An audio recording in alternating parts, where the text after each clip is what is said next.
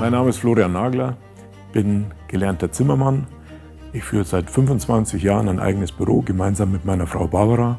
Seit 2010 bin ich Professor für Entwerfen und Konstruieren an der TU München und dort beschäftige ich mich vorrangig mit der Fragestellung, wie wir in Zukunft wieder einfacher bauen können.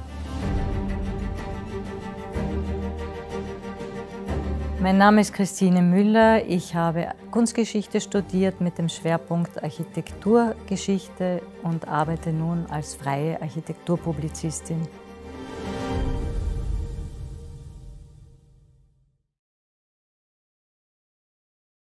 Beginnen wir ganz grundsätzlich. Ich würde dich gerne fragen, wie definierst du einen guten Architekten? Ein guter Architekt ist einer, also ich bin bekennender Vitruvianer, wenn ich das sagen darf. Also für mich gibt es keine bessere Definition von guter Architektur wie die von Vitruv, dass Firmitas, Venustas und Utilitas zusammenkommen müssen, damit wirklich Architektur entsteht. Und insofern ist ein guter Architekt einer für mich, der das nach wie vor beherzigt. Also ich kann mir eine Architektur ohne Konstruktion nicht vorstellen. Ich kann mir eine Architektur nicht vorstellen, die nicht ihren Zweck erfüllt und die nicht dem Gebrauch dient. Und ich kann mir natürlich auch keine vorstellen, die nicht schön ist. Okay. Schön ist ja auch ein sehr, wie soll ich sagen, ein sehr persönlich interpretationsfähiger Begriff. Ja. Wann ist es schön? Ja, das ist natürlich extrem interpretationsfähig und das wandelt sich, glaube ich, auch. Also die Einstellung zum Schönen oder da spielen ganz viele Dinge eine Rolle. Also das eigene Herkommen, wie ist man aufgewachsen, ich glaube, dadurch wird man sehr stark geprägt in Dingen, die man als schön empfindet. Und insofern ist es bei mir zum Beispiel mein Herkommen aus einem kleinen Bauerndorf, dem alte Bauernhäuser, 200 Jahre alte, 300 Jahre alte gestanden sind, so wie die gebaut waren und mit einem ganz starken handwerklichen Aspekt, ist was ich immer noch als schön empfinde und was mich vielleicht in meiner Arbeit durchaus beeinflusst. Mhm. Was hat dich eigentlich bewogen, Architektur zu studieren? Welche, sagen wir, Erwartungen hattest du an den Beruf eigentlich und haben sich die erfüllt? Also ich muss sagen, ich war total unbedarft, als ich mir überlegt habe, dass Architektur eine Möglichkeit sein könnte. Das war schon in der Schule. Ich habe im Gymnasium einen Kunstleistungskurs gehabt. Das war damals möglich, dass man also 2 Fächer besonders intensiv unterrichtet wird. Das war bei mir Kunst und Mathematik, was für einen Architekten keine ganz schlechte Kombination ist. Und da habe ich schon gemerkt, dass mich auf der einen Seite das Gestalterische schon extrem interessiert, dass mir das Spaß macht und dass ich vielleicht auch ein bisschen was kann. Und auf der anderen Seite aber auch das ganz freie, künstlerische Gestalten gar nicht so mein Ding ist. Und da war Architektur eigentlich dann so eine Möglichkeit. Aber wie gesagt, ich komme so aus so einem kleinen Bauerndorf und also das war mein Horizont damals. Eigentlich, ja, dann kann ich dann mal Einfamilienhäuser bauen oder hier auf dem Land. Und mit der Erwartung bin ich eigentlich in dieses Studium dann gegangen. Und dann hat sich das ganz anders entwickelt einfach.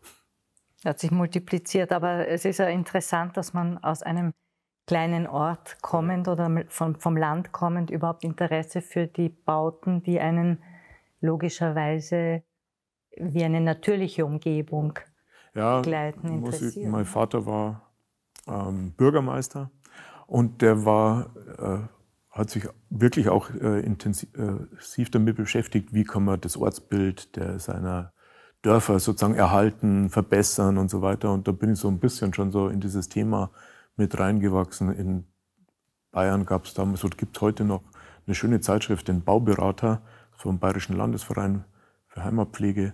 Und den hat mein Vater immer bekommen, den habe ich dann schon immer studiert und da waren solche Themen natürlich dann, sind da behandelt worden und interessiert mich heute noch. Und ist auch heute noch eine interessante Zeitung. Die gibt es noch, super. Ja, die gibt es immer noch. Nicht so alt. Was macht denn deiner Arbeit besonders Spaß?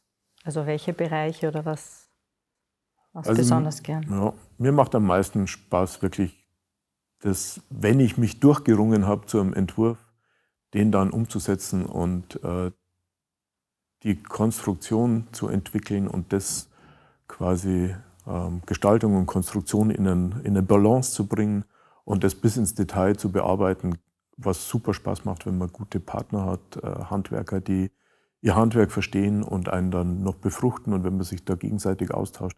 Das ist das, wann mir mein Job am meisten Spaß macht. Und das sind leider nur 5% meiner Tätigkeit. Aber dann macht es am meisten Spaß. Immerhin. Wir leben in herausfordernden Zeiten. Es gibt den Ukraine-Krieg, wir haben Klimaproblematiken, wir haben möglicherweise unzählige Klimaflüchtlinge zu erwarten. Also eine Situation, die Energieembargo, die uns herausfordert. Als Architekt arbeitend und unterrichtend ja auch. Meine Frage, worin siehst du in all diesen aktuellen Schwierigkeiten die Verantwortung und die Möglichkeiten des Architekten einzugreifen oder hier überhaupt etwas zu bewegen? Also ich beschäftige mich schon ziemlich lang mit der Fragestellung, ob wir nicht auch ein bisschen einfacher leben könnten und mit ein bisschen weniger Ansprüchen. Und ich glaube, wenn wir uns dazu durchringen würden, auf ein paar Dinge, die wir inzwischen einfach als selbstverständlich ansehen, die aber nicht selbstverständlich sind, die einfach unser mitteleuropäischen Lebensstil stark abbilden, wenn wir auf die verzichten könnten oder sie einfach nur ein bisschen einschränken könnten, dann glaube ich, würden wir auf ganz viele dieser Fragestellungen, die jetzt stehen, eine positive Antwort finden. Also wenn wir bereit wären, weniger Flächen in Anspruch zu nehmen für unsere Wohnungen, dann könnten mehr Leute auf der gleichen Fläche, die uns ja eigentlich zur Verfügung steht, wohnen. Und wenn wir einfach unsere Ansprüche ein bisschen senken, was den Energieverbrauch anbelangt, und da gäbe es ja ganz viele Themen. Also insgesamt glaube ich auch, bin mir eigentlich ziemlich sicher, dass es gar nicht möglich ist, die Ziele, die wir uns da ja auch stecken, klimaneutral und was wir alles werden wollen in den nächsten Jahren, zu erreichen, ohne auch auf ein bisschen was zu verzichten. Ich glaube, dass das eigentlich nicht gehen wird. Es ist eine Illusion zu denken, wir entwickeln wieder neue Lösungen, technische Lösungen, die das alles in 10, 20 Jahren ermöglichen. Ich glaube, irgendwann müssen wir mal anfangen, darüber nachzudenken, ob wir das wirklich alles brauchen und ob es nicht mit weniger geht und ob wir da nicht vielleicht sogar auch glücklicher sein können. Es ist halt nur die Problematik, dass das auf etwas verzichten meistens dann jene betrifft oder jene von jenen gefordert wird, auf etwas zu verzichten, die so und so schon nicht so viel haben, auf das sie verzichten können. Ja, also insofern. Da hast du völlig recht, aber das wäre nicht mein Ansatz. Das ist mir schon klar, dass der Problemfall nicht die vierköpfige Familie in der 65 Quadratmeter 3-Zimmerwohnung ist. Das ist schon klar. Ja. Es hängt von anderen wahrscheinlich ab, also von politischen Entscheidern oder Entscheidern in der Bauindustrie etc., um vielleicht in jenen Bereichen einzugreifen, die eben wirklich mehr haben und auf etwas verzichten könnten. Ja, auch hängt von politischen Entscheidern, aber ich glaube, es hängt auch von uns selber ab. Also wir müssen selber auch kundtun als Bürger, also jetzt nicht mal nur als Architekt, sondern als Bürger. Wir brauchen das eigentlich alles gar nicht und wir wollen das auch nicht mehr und wir sind mit weniger zufrieden. Ich glaube, da ist ja auch bei den Politikern eine ganz große Angst. Ja, also Sparen ist ja ein total unbeliebtes Thema und keiner möchte den Bürgern was zumuten. Und ich glaube, viele Bürger die warten nur drauf sozusagen, dass ihnen was zugemutet wird und die sind auch bereit, Zumutungen zu akzeptieren.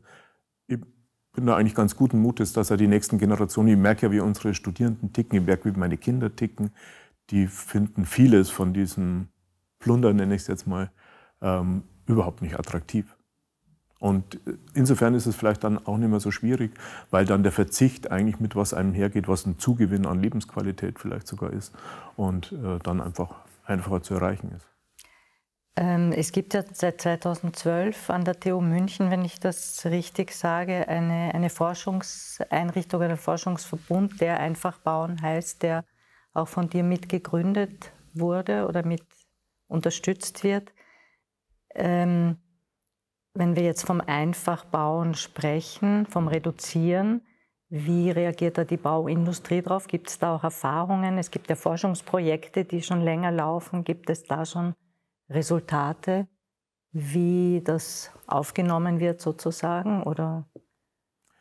Also die Reaktionen auf dieses Forschungsprojekt und auf die Forschungshäuser, die wir da gebaut haben, die sind vielfältigst, in den meisten Fällen positiv, und sie kommen aus allen Bereichen. Also sie kommen wirklich auch aus der Bauwirtschaft, sie kommen vor allen Dingen aus der Wohnungswirtschaft, von den großen Wohnungsunternehmen, die vor einem riesen Bestand stehen, den sie energetisch ertüchtigen müssen, die tausende Wohnungen neu bauen sollen und die sich einfach fragen, wie sie das leisten können sollen in Zukunft und wie man es dann auch noch bezahlen können soll. Also von der Seite, aber ganz viele Architektenkolleginnen finden das ein super spannendes Thema, ob wir das Bauen nicht wieder ein bisschen mehr auf seine Wurzeln zurückführen können, uns mehr mit Architektur, mit unseren ureigenen Themen, dem Raum, der Konstruktion und so Sachen beschäftigen können und nicht die ganze Zeit nur um Technik und komplizierte Vorschriften kümmern müssen. Und auch viele Laien, interessierte Bauherren haben da ein großes Interesse dran, wie dieses Einfachbauen, was da dahinter steckt, und die fühlen sich da durchaus angesprochen.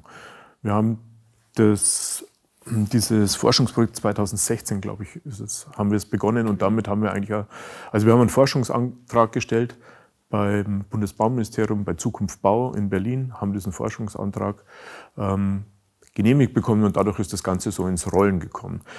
Forschungsantrag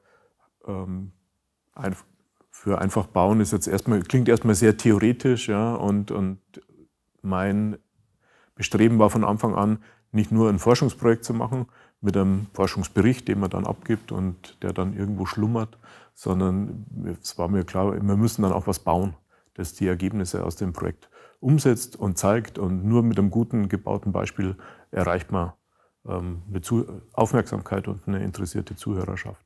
Und so haben wir es dann auch gemacht. Also wir haben dann in so einem mehrstufigen Forschungsprojekt diese 3 Häuser gebaut, und jetzt gibt es schon Resultate. Also erstmal die Resultate für uns, schon während der Planung, während des Bauens haben wir natürlich extrem viel gelernt. Was kann man alles weglassen und was muss man weglassen, und muss man Vorschriften umgehen, was ist da alles notwendig. Es war dann zum Schluss gar nicht so extrem, muss man ehrlicherweise sagen. Wir hatten vorher gedacht, dass wir gegen ganz viele Vorschriften verstoßen werden, wenn wir einfach bauen. Aber es ging eigentlich so relativ gut innerhalb dessen, was die bayerische Bauordnung so vorgibt, haben wir das ganz gut umsetzen können. Aber mit wenigen Ansprüchen, zum Beispiel keinen erhöhten Schallschutz, der einem Holzbau vor allen Dingen sonst immer richtig Probleme bereitet und richtig aufwendig ist.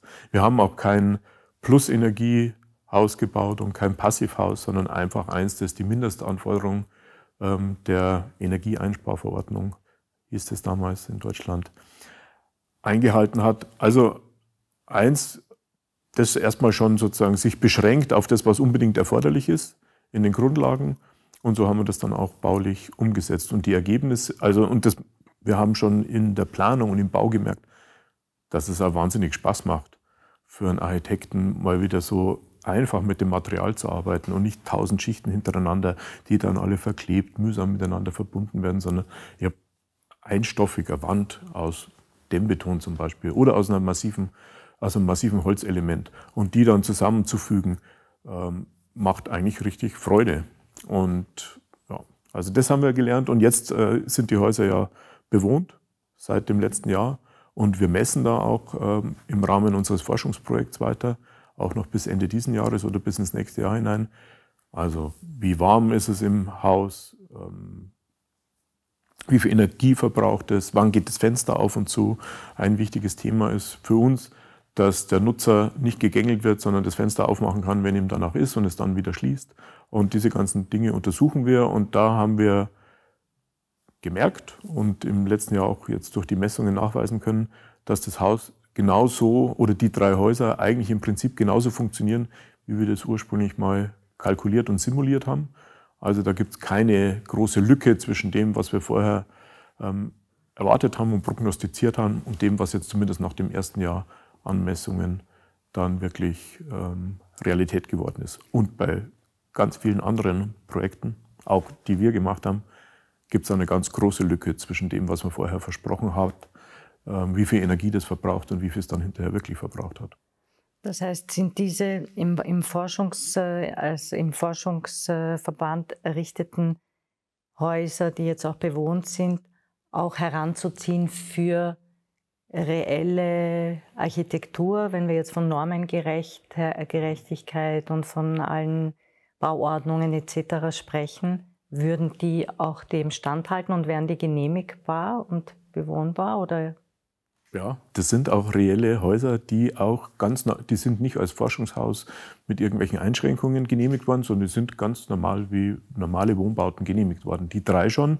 Und unser Bestreben ist es, jetzt die Erkenntnisse aus dem Forschungsprojekt eigentlich bei uns im Büro zumindest auf alle unsere Projekte zu übertragen. Soweit es geht. Das ist nicht ganz so einfach, weil man einfach auch die richtigen Partner dafür braucht. Also den richtigen Bauherrn, der dann Interesse daran hat, die richtigen Planungsbeteiligten, die Firmen, die müssen mitziehen. Aber es funktioniert schon relativ gut, dass zumindest in diesem Bereich der 3-4-Geschossigkeit, in dem wir die Forschungshäuser realisiert haben, was uns zugegebenermaßen noch nicht wirklich gelungen ist, ist es in den urbanen Maßstab mit der 5-6-Geschossigkeit in der Gebäudeklasse 5 zu übertragen. Da laufen wir noch ein bisschen gegen die Wand, also da müssen wir noch dran arbeiten. Das funktioniert noch nicht wirklich.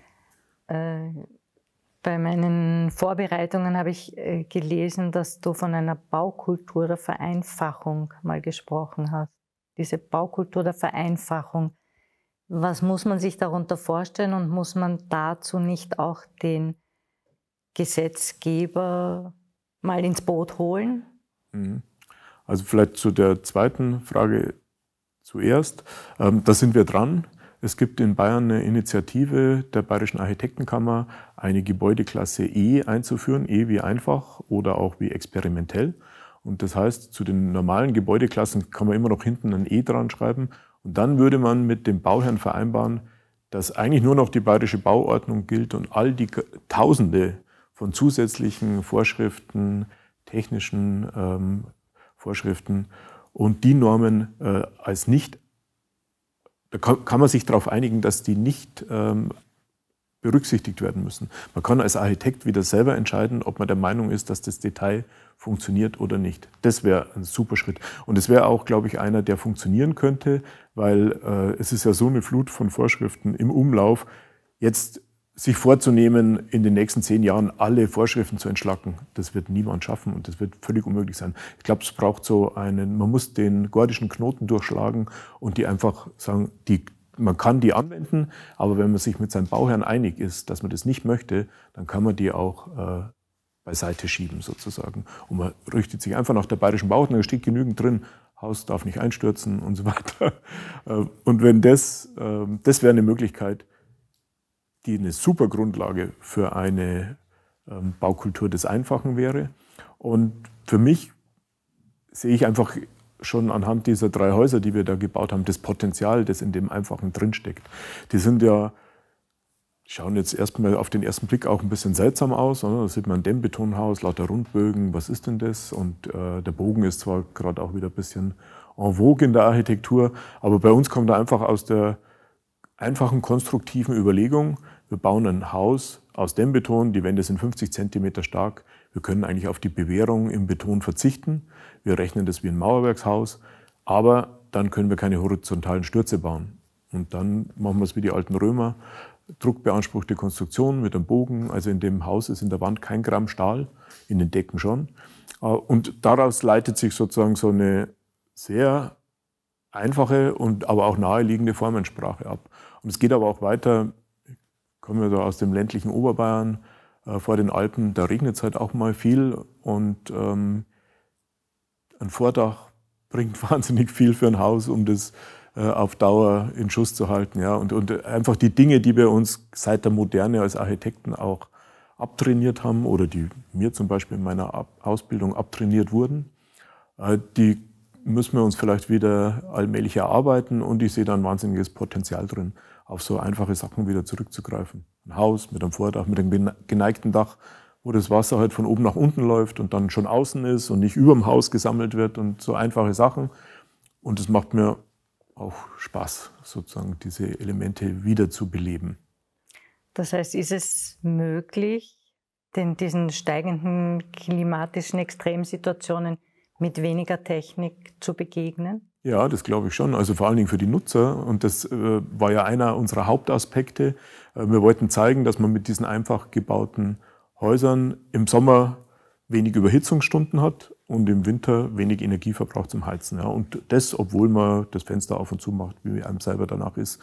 Und das braucht ein bisschen Speichermasse in diesen Häusern. Deswegen sind die auch so massiv gebaut, auch das Holzhaus. Und, aber das zeigen auch schon die ersten Messungen. Wir haben leider keine richtigen Sommer jetzt gehabt, aber da haben sie wunderbar funktioniert. Also sommerliche Überhitzungsstunden gab es fast gar nicht. Das sind richtig angenehme, kühle Häuser, massiv gebaut. Das funktioniert sehr gut. Und sie haben halt auch keine riesen Fensterfronten, sondern angemessen große, um nicht zu sagen angemessen kleine Fensteröffnungen in Bezug auf die Grundfläche. Das war ein ganz wichtiges Ergebnis schon im ersten Forschungsprojekt, das wir simuliert haben und untersucht haben, wie muss ein Raum sein, damit er eben das kann, dass er einerseits gut belichtet ist, aber im Sommer nicht überhitzt und im Winter wenig Energie verbraucht für die Heizung. Und da ist einfach der Fensteröffnungsanteil ein wichtiger Faktor. Und aus meiner Sicht ist so ein voll verglastes Haus ist eigentlich Vergangenheit. Also kann man eigentlich nicht mehr guten Gewissens machen. Und weil man mit einem irren technischen Aufwand sozusagen das dann kompensieren muss, was man an Energie ins Haus einträgt oder im Winter auch verliert. Das ist eher ein gutes Stichwort zurück zum Einfachbauen, weil ich mich fragen wollte, welche Auswirkungen hat dieses Einfachbauen auf unser Wohlbefinden, auf unseren Körper, auf unseren Geist? Und können Gebäude das beeinflussen? Unser Wohlbefinden, Gesundheit in den Räumen? Da bin ich mir ziemlich sicher, jetzt ganz unabhängig von dem Einfachbauen, habe ich die Erfahrung immer wieder gemacht bei unseren Häusern, dass die Häuser auf ihre Bewohner Einfluss nehmen. Und wenn jemand ein bisschen sensibel ist, aber auch wenn er unsensibel ist, dann fällt es ihm vielleicht nicht auf, aber jemand, der sensibel ist, der spürt das auch und merkt es dann auch, wie die Häuser Einfluss nehmen. Und das ist nicht nur das Material, da bin ich auch ziemlich sicher, dass die Geometrie und der Raum wirklich, je nachdem wie er gestaltet ist, einen Einfluss auf den Bewohner hat. Und dazu kommt natürlich das Material. Und bei diesem Einfachbauen ist es ja ein sehr direkter Einsatz des Materials. Und man spürt die Holzoberfläche, da ist auch nichts verkleidet. Das ist alles spürbar und wahrnehmbar. Aber man spürt auch diesen Dämmbeton, der dadurch, dass er ein bisschen besser dämmt, eigentlich auch angenehmer ist als ein Normalbeton, weil er eine höhere Oberflächentemperatur hat. Und auch das massive Mauerwerkshaus, das sind sehr sympathische und angenehme Materialien, mit denen man sich gern umgibt. Und was wirklich auch besonders ist bei den Häusern, ist, obwohl die sehr spröde fast sind, sage ich jetzt mal in ihrer Art, wie sie gemacht sind, die haben eine große Raumhöhe. Das war eines der Ergebnisse unserer Forschung, dass die Raumhöhe auch was bringt für diese Aspekte, unter denen wir es untersucht haben. Und das merkt jeder, der in das Haus reingeht, wenn ich Führungen mache und sage, oh, das ist aber toll, die hohen Räume und so. Und die Bewohner finden das auch super. Also das ist einfach eine wichtige Bestätigung eigentlich das weiß man ja auch, dass hohe Räume was Schönes sein können. Aber das wird da sozusagen quasi in dieser ganzen Sprödheit und Kargheit, die da auch drinsteckt, als Luxus empfunden und etwas, was einen wirklich freut und was man als große Raumqualität dann auch wahrnimmt. Das heißt, man muss wahrscheinlich die Bauherren überzeugen. Bauherren, ich spreche jetzt auch von den großen Investoren, Immobilieninvestoren, die in einer bestimmten Bauhöhe so viel wie möglich meistens an Kapazität unterbringen wollen und auch eher niedere Räume meistens oder oft berücksichtigen. Das heißt, da muss eigentlich noch eine Überzeugungsarbeit passieren, dass die Einsparung vielleicht von weniger Technik und von weniger Kosten im Betrieb eines Gebäudes, weil das spielt ja dann auch eine Rolle, wenn ich weniger Technik habe, dass das im Gegenzug vielleicht dann solche Qualitäten ausgleichen könnte. Ja, und das ist natürlich ein wahnsinnig dickes Brett, das man da bohren muss, wenn in der Münchner Innenstadt die Quadratmeterpreise Boden sind ja sowieso absurd, sagen wir jetzt mal.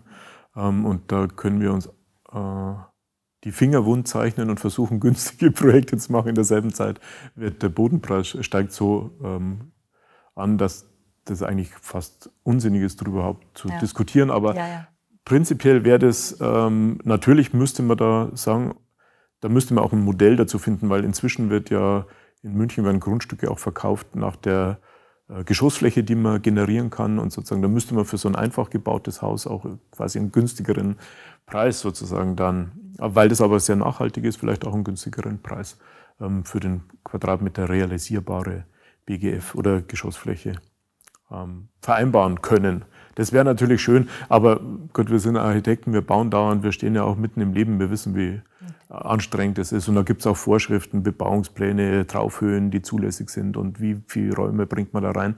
Man wird das nicht immer so perfekt umsetzen können, wie uns das da jetzt in Bad Aibling gelungen ist, auf der grünen Wiese. Aber ja, das gehört zu unserem Beruf mit dazu, dass man alle Rahmenbedingungen, die dazugehören, das städtebauliche Umfeld, das soziale Umfeld, das gehört ja alles mit dazu. Das muss man in so einem Projekt verarbeiten. Dass man nach und nach überzeugt und versucht, etwas zu tun. Welcher Fehler aus der Vergangenheit sollten wir nicht wiederholen oder wie sollten wir uns in diese Richtung überlegen, was wir besser tun können? Also ich bin ziemlich fest davon überzeugt, dass eine immer weitere Technisierung des Bauens und Überfrachtung mit technischen Einrichtungen, dass das ein Weg ist, den wir nicht weiterverfolgen sollten.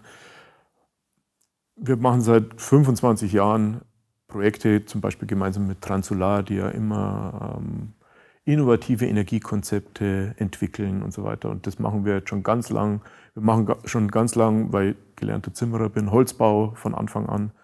Und den Stein ins Rollen mit dem einfach Bauen hat ja eigentlich auch ein Projekt gebracht, das ich gemeinsam mit Hermann Kaufmann gebaut habe, das Schmuttertal-Gymnasium in Diedorf, wo wir ein schönes Gymnasium gebaut haben, eine tolle Schule, ein Holzbau, eine Plus-Energieschule mit einem neuen pädagogischen Konzept. Und dann haben wir aber 3 Jahre gebraucht, um die Technik in dem Haus so zu optimieren, dass sie wirklich funktioniert hat.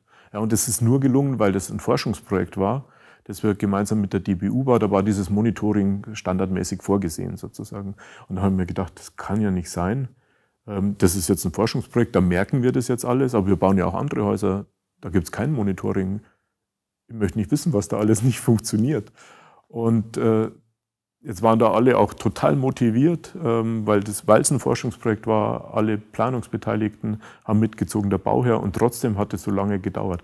Und dann denke ich mir, das ist eigentlich der falsche Weg. Also wir haben gemerkt, uns hat es in der Planung eigentlich überfordert in seiner Komplexität, die Firmen in der Umsetzung und vor allen Dingen die Bauherren dann hinterher in der Nutzung. Und da sind wirklich so Sachen passiert, dass wenn der Hausmeister, der sich jetzt mit dem Haus ein bisschen auskennt, wenn der krank war, dann ist halt im Sommer geheizt worden und im Winter gekühlt und so Sachen. Und allein die Vorstellung, was passiert, wenn die Steuerung von diesem Haustechnik-Monster, das wir da im Keller stehen haben für die Lüftungsanlage, wenn die abgedatet werden muss, macht mir richtig Angst. Ich bin dann zwar als Architekt da nicht mehr damit befasst, aber das ist eigentlich, glaube ich, ein Irrweg, und ein Haus ist auch was anderes als ein iPhone. Wenn ich da alle paar Monate eine Softwareaktualisierung bekomme, ja, dann funktioniert auch am Anfang alles nicht mehr so, wie man es gewohnt war, aber das geht dann schon. Aber ein Haus ist einfach was anderes, und ich glaube, das wäre schlau, wieder mehr auf die Mittel der Architektur zu setzen und weniger auf die Technik. Und ich glaube, es würde uns als Architekten auch viel mehr Spaß machen, diese Häuser zu entwerfen und ich glaube auch den Bewohnern in den Häusern zu wohnen. Das war auch eine meiner Fragen, aber das hat sich jetzt alles schon von selbst erklärt, eben an den Energiebedarf, also den steigenden Energiebedarf, den wir haben, und die steigende Problematik damit, auch Energie für uns leisten zu können. Ja, also die Schule da in Diedorf, die ist schon eine Plus-Energieschule. Also wir haben so große PV-Flächen auf den Dächern, dass das am Schluss, zumindest bilanziert, funktioniert. Aber halt nur, wenn man einen ganz großen Aufwand dafür treibt. Und da muss man auch sagen, das haben wir noch gar nicht nachgerechnet, wie jetzt da die graue Energiebilanz ist. Wir haben da einen Keller für die Lüftungsanlage gebaut, der ist genauso groß wie die Aula von der Grundfläche her. Und eigentlich würde ich lieber sagen, dann gibt es aber auf der anderen Seite nur 60 Quadratmeter große Klassenzimmer. Da würde ich doch das Volumen lieber in ein großes Klassenzimmer setzen, mehr Luftvolumen, mehr Raumhöhe und die Kinder haben was davon und die Lehrer haben auch was davon. Und also deswegen glaube ich, ist der Versuch, das wieder mit Mitteln der Architektur zu lösen, ist auf jeden Fall erstrebenswert. Und wir haben auch mal gemeinsam mit dem Thomas Auer, Kollegen von der TU München, ein Buch gemacht über 12 Schulen, die wir verglichen haben. Da war unser Gymnasium in Diedorf mit dabei. Und mir war es damals wichtig, dass wir so eine alte Schule vom Theodor Fischer mit in die Untersuchung mit aufnehmen. Die war aus dem 19. Jahrhundert noch. Und auch da haben wir quasi den Energieverbrauch uns angeschaut, die Luftqualität, alles gemessen worden und gleichzeitig haben wir Befragungen gemacht. Und die Theodor Fischer Schule hatte die besten Ergebnisse in den Befragungen, obwohl keine mechanische Lüftung drin war. Die haben also im Winter auch gelüftet, Stoßlüftung gemacht, wie wir das jetzt während Corona auch wieder gelernt haben. Hatten aber halt hohe Räume, da ist der Mief mal irgendwie oben an der Decke gehangen und man hat es relativ lang ausgehalten, ohne lüften zu müssen. Und alle waren zufrieden mit der Luftqualität.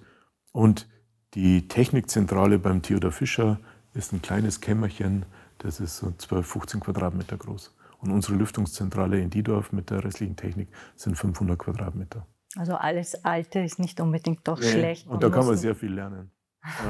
Ja. Das heißt, das ist eine Frage, die ich auch hatte an die Nachhaltigkeit. Die spiegelt ja auch irgendwie die Beständigkeit wider von Bauten. Das heißt, wie erreicht man diese Qualität von Beständigkeit in der Architektur? Ja, da ist es ja schon quasi eine Steilvorlage, wenn man sagt, man verzichtet auf die Technik, weil Technik hat ja auch ganz andere Lebenszyklen als unsere Häuser. Also es gibt ja viele Häuser, die Jahrhunderte alt sind und die Baukonstruktion an und für sich, die leistet das ja auch. Natürlich gibt es auch Teile, die verschleißen und Fenster, aber auch die halten lang, wenn man sie pflegt. Böden muss man mal schleifen können oder austauschen und so weiter. Aber die Technik ist viel weniger oder hat viel kürzere Lebenszyklen, die muss man nach einer gewissen Zeit wieder austauschen. Und je weniger Technik ich einbaue in das Haus, umso weniger muss ich austauschen. Wenn das Haus selber kann, dann muss ich auch die Technik weder einbauen noch alle 25 Jahre erneuern. Die ultimative Abschlussfrage wäre dann gewesen, welche Botschaft hättest du an Architekten, Bauherren? Wahrscheinlich hat die sich jetzt schon erübrigt. Ja, ich würde einfach mit auf den Weg geben wollen, dass das nicht mühsam ist, ehrlich gesagt, dieses einfach Bauen, sondern dass das total Freude macht. Was ich aber gemerkt habe, ist, dass man kann keine komplizierten Entwürfe einfach bauen. Das geht einfach nicht. Wenn ein Haus halb unter der Erde vergraben ist und dann kann das, oder wenn es extreme Anforderungen hat, wie ein Depot für Kunst und mit einer ganz engen Range für die Temperatur und die Luftfeuchtigkeit, das werden wir mit dem Einfachbauen nicht hinbekommen. Aber da muss man sich auch fragen, müssen die Ansprüche so hochgeschraubt werden? Ja, da kann man da ansetzen. Und wenn man jemanden findet, der mit einem so ein Haus bauen möchte, dann kann ich auf jeden Fall sagen, das macht total Freude, dieses einfache Konstruieren, dieses direkte Arbeiten. Und ich lerne auch, dass ich, nachdem ich weiß, wie diese einfachen Konstruktionen funktionieren, jetzt haben wir 2, 3 Projekte gemacht, die wir so gebaut haben, ich muss beim nächsten Projekt jetzt nicht wieder von vorn anfangen und mir überlegen, wie geht jetzt das mit der Wand, sondern ich weiß, wie es mit der Wand geht. Und ich habe auf einmal viel mehr Zeit, mich mit dem Raum zu beschäftigen und mit der Architektur zu beschäftigen. Das finde ich einen total schönen Nebeneffekt. Das war ein wunderschönes Schlusswort. Vielen Dank. Vielen Dank fürs Gespräch. Dankeschön.